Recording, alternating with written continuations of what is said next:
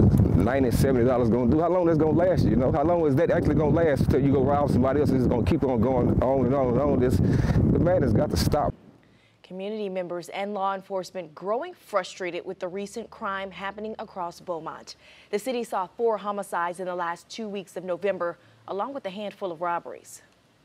It may seem like things are getting worse, but the numbers tell a different story. 12 News reporter Jordan James live tonight with new insight from police.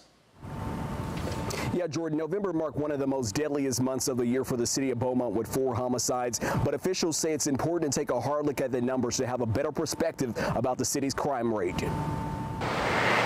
Talk to anyone across Beaumont, and they're sure to have an opinion about the crime. I'm going to move back to Beaumont, man. There's too much going on. It's getting bad. I say it's pretty bad. Like, you need to be on guard out here. It's a shame. We first introduced you to Jordan Sam a few weeks ago after his brother Ron Guillory was killed in a robbery at a Beaumont apartment complex. That tragedy changed his perspective. Because, I mean, I read about all the stuff happening on the news, you know.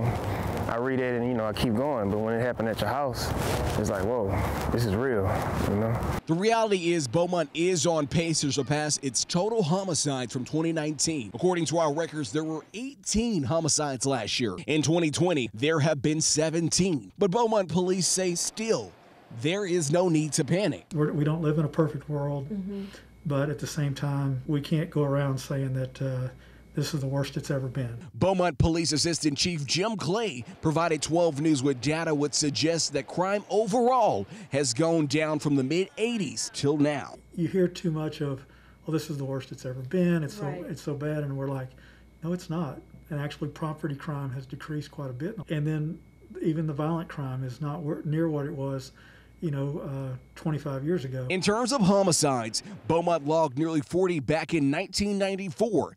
The closest the city has gotten to that was in 2014 with just over 30 murders. Since 2008, property crimes like burglaries and theft have decreased, but violent crimes like murder and assaults have slightly increased over the last 4 years. Unfortunately, we can't stop every crime that occurs.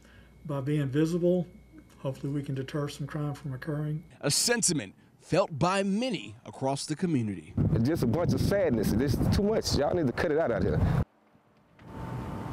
On our website, you can take a closer look at these crime statistics released from Beaumont Police at 12newsnow.com. Reporting here live from Beaumont, Jordan James, 12 News.